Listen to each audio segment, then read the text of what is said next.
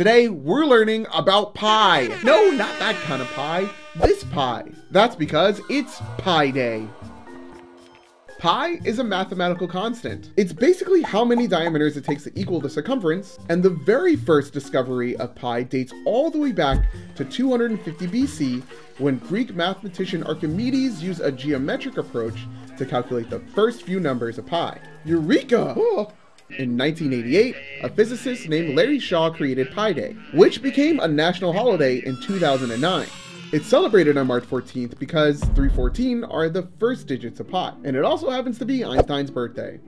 Pi is never ending, but thanks to technology, we've been able to list over 50 trillion digits after the decimal point. I'm David, and this is your K-12 teaching moment. Thanks so much for watching, everybody. As always, don't forget to like, share, and subscribe, and hit the little notification bell to see more of our content as soon as it drops. If you have a topic you want us to cover, or just have something funny to say, write it down in the comments. We'd love to see it.